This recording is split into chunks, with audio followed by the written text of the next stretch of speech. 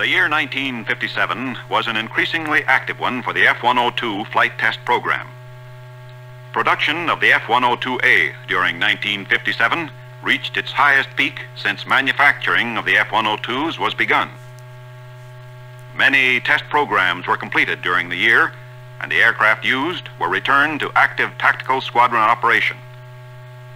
During the period of 18 January 1957 through 11 March 1957 at Holloman Air Development Center, Convair flight test personnel conducted aerial firings from the F-102A number 1793 on 2.75-inch rockets to investigate their separation from the aircraft and to demonstrate performance of the airplane as a rocket launching platform to design limits of the Dash 10 series airplanes.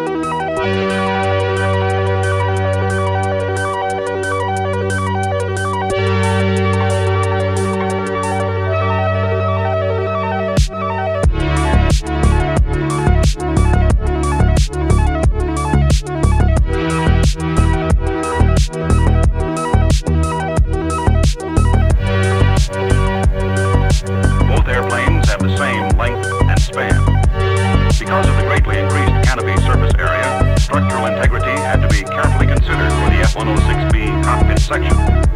Extensive testing and canopy ejection activities at both Convair San Diego and Convair Fort Worth proved the structural soundness of the canopy itself. The specifically assigned mission for aircraft 2507 was the completion of test phases 1, 2, and 3. Another prominent program begun during the latter part of 1956 and completed during the latter part of 1957 was the spin test program on the F-102 conducted at the Air Force Flight Test Center. The first step was begun with a series of ground tests on the deployment characteristics of a special spin recovery parachute.